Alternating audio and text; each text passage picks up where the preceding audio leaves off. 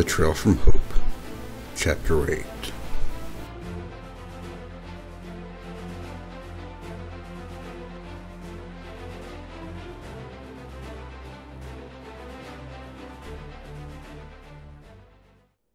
"Damn it, Dad, where are we going?" I shouted. He kept driving for a moment, then looked over at me. Back of the road. "They're going after your brother."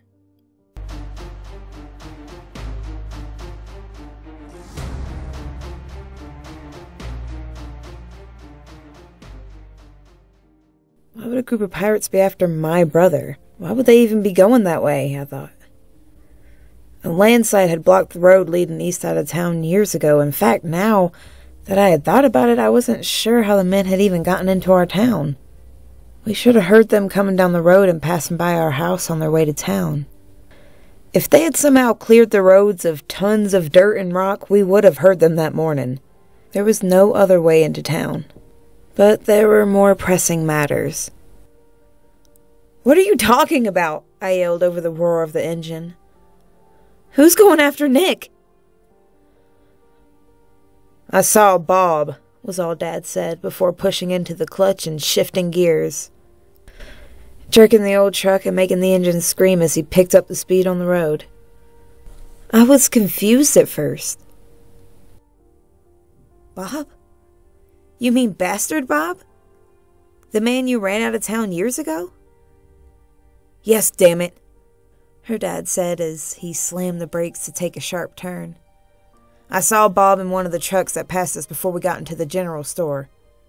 I wasn't sure it was him until I heard him on the radio." I remembered hearing Gladstone on the radio, but I was not sure what it had meant at the moment. "Bastard Bob is back and he's heading to our house right now because he wants revenge," he yelled as he tried to get the truck back up to speed. My mouth dropped open as I tried to take all this in. "Nick," was all I could get out as I looked at him. He simply shook his head. I looked at the road and reached up to grab the "oh shit" handle in the truck. I stammered. "We have to get there." Again, he just nodded his head and pressed the gas pedal a little more. We had to get there to save Nick. Bob had somehow come back after all these years. It may or may not have been specifically to get revenge, but now he was trying to get it after what my father had done. Now that it was his fault, he had just been trying to protect his family in his newly adoptive town all those years ago. I thought back to the story and wished that my father had just killed him and his sons. He had the ability. I now knew that. But he had not, and now my brother's life was in danger. I gripped the AK tightly in both hands. I looked next to me and grabbed the shotgun my father had taken from the man back at the general store. I racked around and put it back down. I started to look around the truck for any weapons that might be available. We might as well be ready for all hell to break loose, I thought. Then I remembered the pistol that I had picked up with the belt. I pulled the pistol. It was a Glock. I dropped the magazine to ensure it was loaded. It was full. And there was a round in the chamber. I stuck it in my belt. My father looked at me and nodded. I was not sure why he was nodding, but it was probably just because I had taken his lessons over the years and had at least acted like I knew what I was doing. I didn't, though. I was not prepared for any type of battle, but I would do any and everything to protect my little brother. I would kill anyone that I needed to protect my brother, to protect my family. Then I thought about Mr. and Mrs. Johnson and started to tear up. I quickly wiped the tears on my sleeve so as not to let Dad see me cry. This was not the time for it. I looked over to him, and he reached over and gave my shoulder a reassuring shake. He took his arm away and winced. That's when I noticed the blood on his shirt sleeve. "Dad, how bad is it?" I asked as I lifted his sleeve. "Not bad, it's only a flesh wound," he answered. "Besides, we'll be at the house in just a minute. So you need to listen to me." I was looking around for something to make a bandage as Dad started to outline a plan that he had just made up. "When we get close, we are going to go out and move into the woods. I'll stay on the left side where the house is, and you move over to the right across from the house. Make your way up the hill to that small clearing where you can see the front of the house." Shit! I had been able to cut a piece of my sleeve off to wrap around his wound. We came to the curve before the mile or so stretch leading up to our house, and as soon as we turned the corner, Dad yelled and the world around us exploded. Glass seemed to explode all around me, and I dropped my head into my lap and covered it with my hands. Then the truck came to a screeching stop. "Stay down," my dad yelled. I could do nothing but scream. There was gunfire and glass from the windshield that was raining down on me. I don't know what was going on. It was so deafening and terrifying. "Ambush!" my dad yelled. "Stay down!" I could hear bullets striking the truck.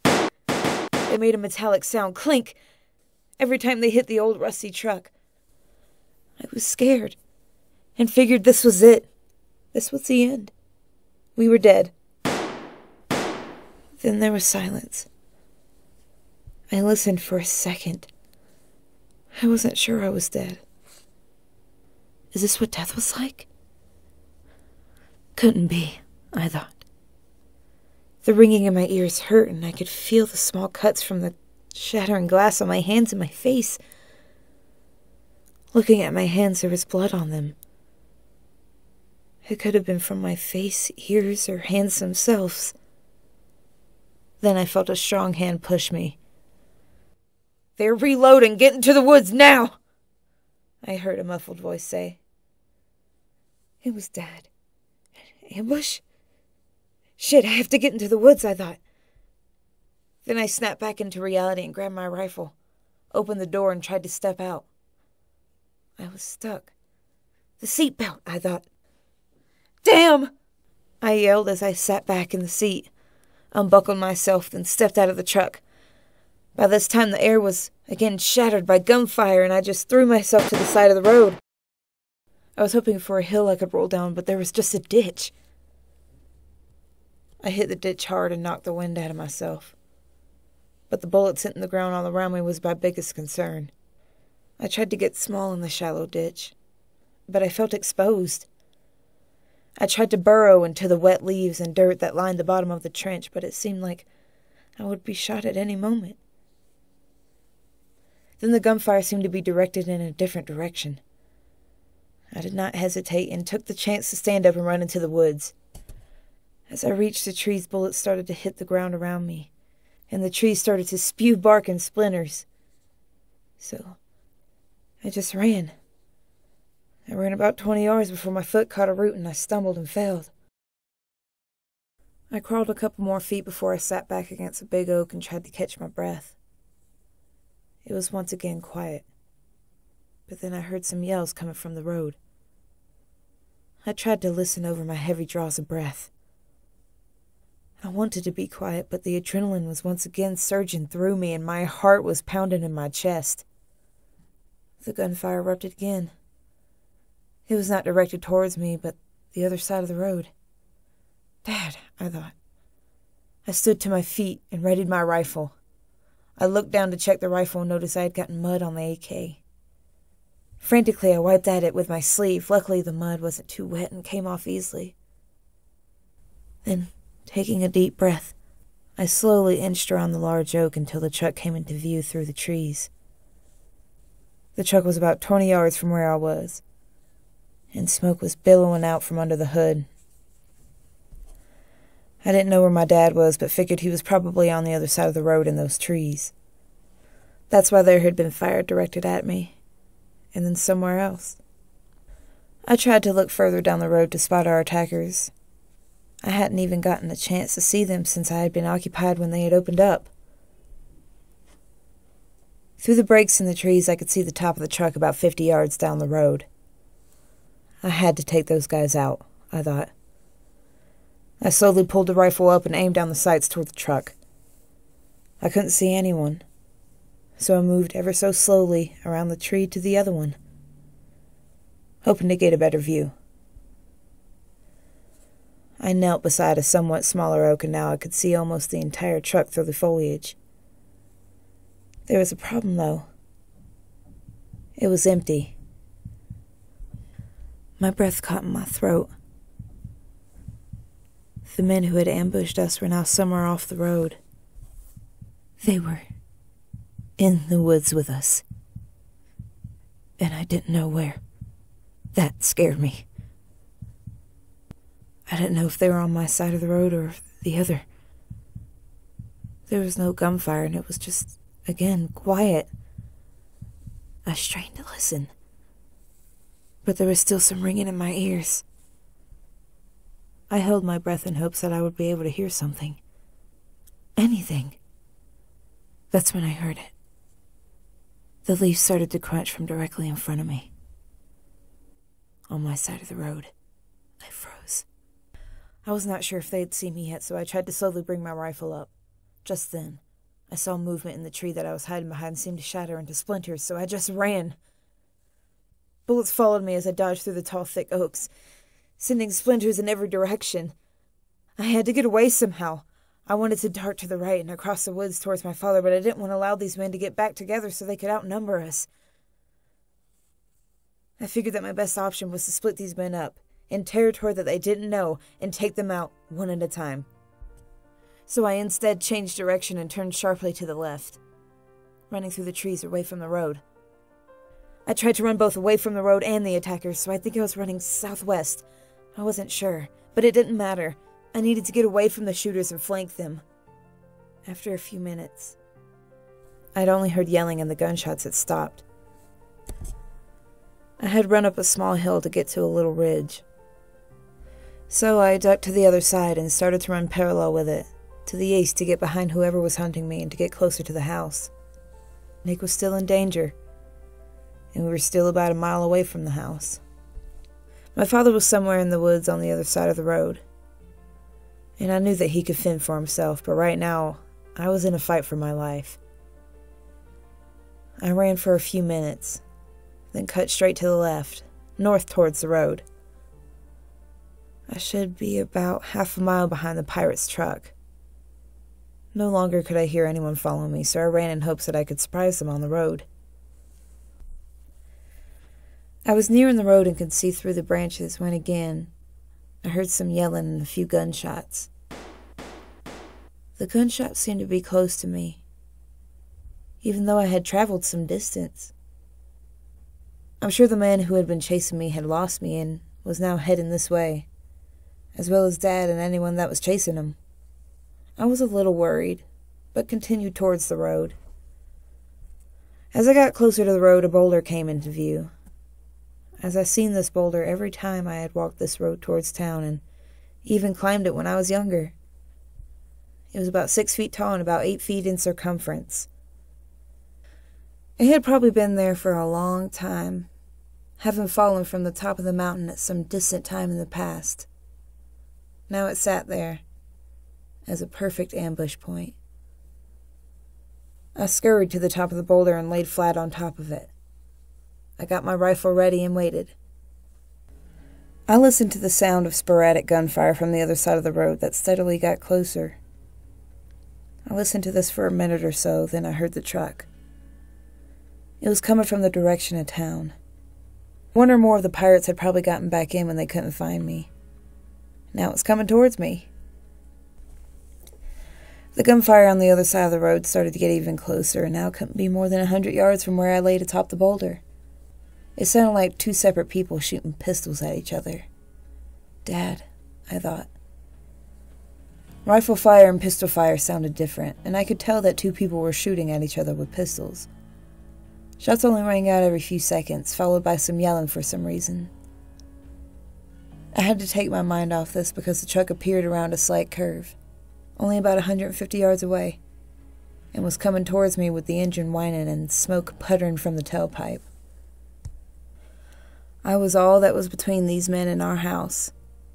I knew that there was more already there, but I had to take care of these intruders first. Besides, Nick was smart, and had most likely hightailed it to the rocks at the first sign of danger, I told myself. The truck came closer, kicking up a cloud of dust, and I aimed at the driver. The truck was bouncing on the road, but I had been through enough today. I was not letting that truck pass me. I aimed and focused on my breathing. I took a slow breath in and focused on the driver, making sure my sights were trained on him. I then let my breath out slowly and evenly and squeezed the trigger. I was still breathing out slowly when the rifle kicked and the bullet left the barrel. The bullet seemed to make contact as the truck swerved a small bit, then jerked back. I pulled the trigger again, sending another bullet towards the truck. At that moment, a man came out of the woods to my right. He was backing away from the tree line and firing into the woods. The truck's tires squealed, but it was too late. The truck hit the man that came from the woods. With sickening contact, the man flew down the road towards me. His body seemed like that of a rag doll, and he slid and rolled along the road before finally coming to a rest just right of the boulder. I ignored him and put the sights of the rifle back on the truck and squeezed the trigger until the magazine was empty. The noise and concussion of the rifle started to make my ears ring all over again, and started to give me a headache, but I couldn't stop until I was out. Breathing heavily, I watched the bullet-ridden truck as it slowly sputtered towards the boulder I was laying on. As it got closer, I could see there was a driver and a passenger, both dead. The truck hit the boulder with a light touch and came to a stop. I heard some leaves rustling to my right and swung my rifle in that direction. My father was there. He had a pistol in his hand and had that look in his eyes again. I lowered the gun in my hand and just looked at him. He looked down the road and back at me before I understood. "Nick," I said, as I turned to look down the road. Dad then went to the truck and grabbed a rifle and a couple of magazines. "Grab his pistol and any ammo," he said, mentioning the man that had been hit by the truck. I ran to him and grabbed the magazines that were in his belt. I did not see the pistol that he had, but he had probably dropped it when he was hit by the truck. I stood up and my father was running past me. "He doesn't have a pistol," I called after him. "Doesn't matter," he called behind him as he continued running. I just started running after him. We were running towards our house now the ambush had slowed us. We had to get Nick. I started to run as fast as I could and quickly caught up with Dad. "Pace yourself," he said through even breaths. "We still have some fighting to do, so it would do no good to exhaust ourselves." Hearing this baffled me a little. How was he not exhausted, I thought. I could barely clench the rifle and my whole body felt like it could give out at any moment. And now he wants me to conserve energy? "I have no fucking energy," I yelled at him, as best as I could in my state.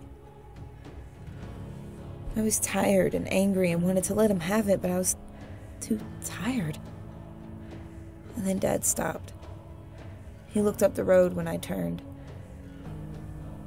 I saw dark black smoke through the trees and rising up into the late afternoon sky. Dad started to run again, but slowed as we neared a bend from which we should be able to see our driveway. Gun at the ready, he checked the trees on both sides of the road as we inched closer. I was close behind him and finally we were able to peek around the bend. I let out a defeated sigh when I saw that there were no trucks in the driveway or on the road. There were no pirates at our house. They had already gone.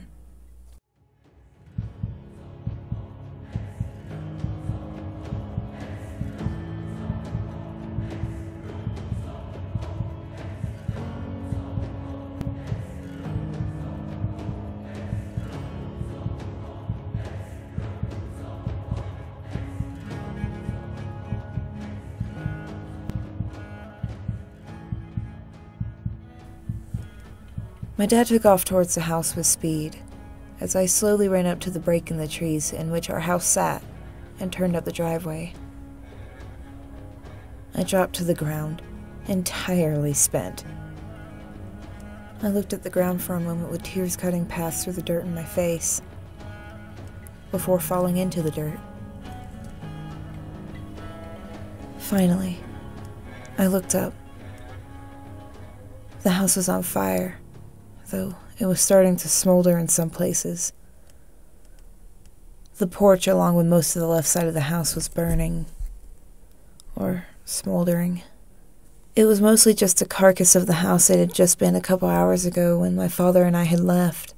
The barn to the right was completely burnt down and was now just a pile of charred timbers that were just giving off smoke. The yard was torn up where trucks had done donuts all through it. The sheep pen was mostly empty aside from a few dead goats and chickens that had been run over in the chaos. I looked around at the destruction of our home and just felt lost. Then I looked up when I heard something. It was my dad running from behind the still burning house. He looked over at the barn and trotted over without seeming to realize I was even there. He tried to sift through the rubbish, but it was still hot and dangerous. Was he still looking for Nick? If Nick was not there, maybe he was okay. A sense of hope washed over me like a cool water, and I forgot how tired I was and stood. My legs were a bit wobbly and every muscle seemed to ache, but I didn't care. Nick was fine. I was sure of it. He was probably up in the rocks. "Nick," I called out, my voice sounding small and hoarse. I coughed and tried to form saliva in my mouth. Suddenly I was very thirsty. "Nick," I called again. "Nick, where are you?" I trudged towards the wood, calling out for my brother. He had to be out there. He was too smart to have been surprised by those and would have known better than to stay in the house. I could feel it in my core. He was alive. Our dad had taught us contingency plans in case anything happened. He had taught us what to do in the event of a fire and made sure we knew where the fire buckets were. We had plans for if something happened to him. He even made sure that we knew how to get down in the root cellar in a rare event of a tornado. In the case of the house being attacked, we were to run straight out the back door and into the woods, up a small trail and to an outcropping of rock where we had guns and ammunition stored in a watertight cooler. The rocks. That's where he was for sure.